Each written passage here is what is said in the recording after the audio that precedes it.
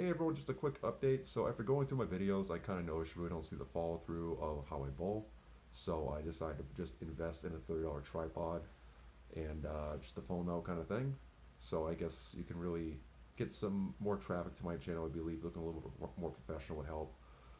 So yeah, and also, well, what I do switch hands, whatever. I'm gonna probably do it Saturday. Maybe the video's gonna be posted Monday at the latest. Sunday I might film it. I don't know. Uh, I'm gonna be adding some new equipment on top of a tripod setup. I'm gonna be adding a piece of tape to my finger because I'm not sure if you can see it.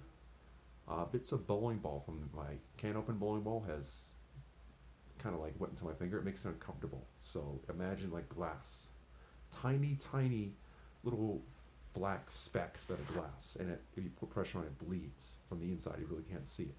So I had to take a knife and pick it out. So I've been out of commission, not making a video. I would have wanted to do it Monday, but a little bit of delay.